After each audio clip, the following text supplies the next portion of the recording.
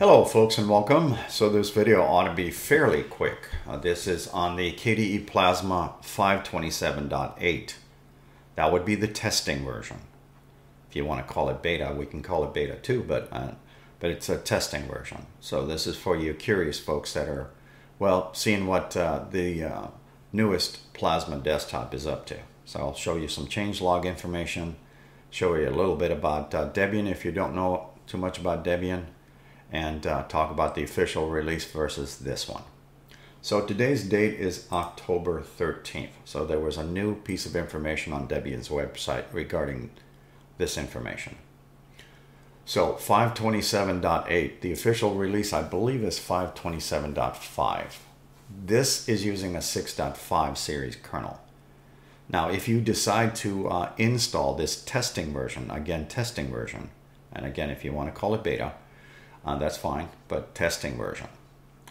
This does actually boot up after you install it in the Wayland graphics platform. Now the Wayland graphics platform is not very kind to my recording software that I use. I use nothing but open source software. And I usually use Simple Screen. Simple Screen is not available in their software store. But Voco NG is, and that's what I'm using here. However, Voco NG wasn't very kind on the default installation for the Wayland desktop, so hence I logged out and logged back in to the X11. You can do that rather easily by, as soon as you get ready to log in, you'll see a selection down in the left corner. All right, let's move along. So I'm filming in 1920 by 1080. You can adjust your YouTube player accordingly if necessary, since some of them default to 460. This does look very nice in 4K. By the way, and I'm certainly capable of cranking that up, but I thought I'd spare you the smaller icons. All right, with that said, I do have also lots of videos on my YouTube site on all kinds of tips and tricks if you've never seen them. You may see some of those today if you have never seen any of my videos. But in either case, let's take a peek at maybe DistroWatch and Debian. So I'm going to go full screen my way. And I'll go to 140%, and hopefully that's good enough. So today's date is the 13th of October. So today also there was a change down here with Debian on today's date. And I'll show you those in a second. But more importantly, if you don't know too much about Debian, Debian's been around a long time. Debian is an independent distribution, and it's global. They have tons of desktops and also server software. They also offer live medium. That means you can test drive it. You can also use the net installer to install a lot of these desktops. You can also download their ISO images and also the testing version for this. That's what I'm using today. Debian.org is their website. So let me keep scrolling. And oh, by the way, I don't use the popularity factor on DistroWatch. I do like the layout though, and the culmination of information, including this stuff down here. So the unstable version, or testing version if you want to call it, is what we're talking about today. This was done today, 10/13, and that's where I'm filming. So you can see the different, so the official release is Bookworm. You can see the different version numbers in here, but I'm just going to focus in on the Plasma desktop. So 527.5, if I scroll up, is Bookworm, the official release. That's what's on their website if you try to download the standard version of the Plasma desktop. But so 527.8, a little bit higher number. So what's in here? So let's go take a peek at the KDE.org information regarding Plasma 527.8. And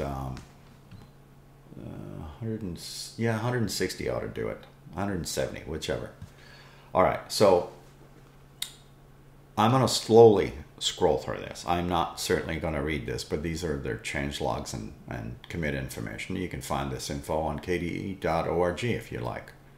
But I'm going to slowly scroll. All my videos have timelines and chapters and always have on this new channel. Okay, I'm just slowly scrolling. You know, there's a couple things that come to mind. There's some updates also on Krunner, if you're not familiar with Krunner. That's that application that runs in the background that's always looking to see what you're typing. All right, hopefully that was good enough for you. So I will scroll back out. So you can see there's quite a few changes that have been done in here. All right, I'm gonna pull this straight down and I'll just use Alt and F4. All right, so lots of changes. So Krunner is always looking. So if I type in CAL for calculator and hit enter, I can also, since this is too tiny for me to play with, I usually just double click on these things. I can also double click, or I can also click and hold and go straight up and pull down. I can also, now I can hold down the shift key and pull down. It makes this full screen this way, and double click to go completely that way. Now I'll pull this and do an Alt and F4. So the file manager, a couple of tips in there. You can certainly use the old-fashioned way of resizing, or you can do it my way. This is the smallest and this is the largest. Double click, click and hold, pull straight down, hold down your shift key and pull down, and double click. Just a couple of tips in there for you. I show most of those on all file managers. That's too small for me to click. So in either case, I will do the about thing. So this is 23.08.1. Let's go through the menu, starting at favorites. Let's open up Discover, and let's go take a peek at that. Double click. So 527.8. This again is the testing version. So we have these enabled. Again, these are a little different from the standard one, but you can also install if you're playing, if you want the flat pack backends and snap. Okay, this is quite zippy in my book. So if you're looking for something, I'll just type in cal and hit enter. And we need to be in all applications for a second because I was downstairs. So I'll just do this one more time. Cal, enter. So if I'm interested in, I don't know what are we going to go with? How about the top one, whatever it might be. So you can do it this way. If we go full screen, I have an install key here and here. And in the condensed mode, I have it only on one spot.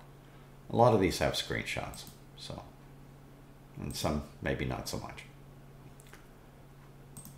Continuing on, I'm just going to quickly walk through the menus, folks, because I'm not going to make this about a comprehensive because this is a testing version, but I wanted to let you see what's in there. The Firefox ESR is in here.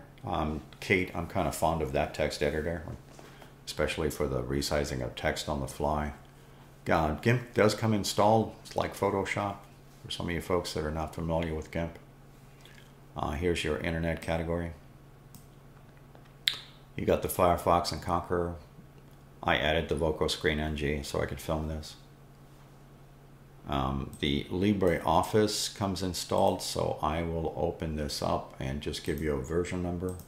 That would be 7.5.6.2. That is their latest.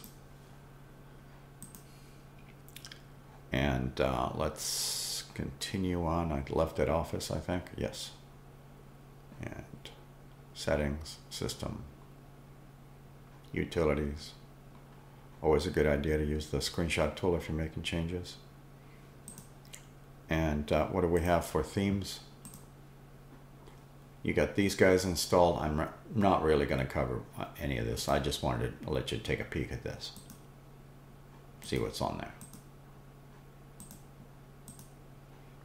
Icon sets and cursors using that blue one. Sometimes I install different cursors on most of my videos. They're really easy to install. And you can actually use your file manager to install cursors. It's pretty simple. All right, I think I am pretty much done here, other than the fact that you can also do the double click thing. And you can do it the old-fashioned way. It takes me a while to find that little button. So I'm going to use Alt and F4 and say thank you for watching.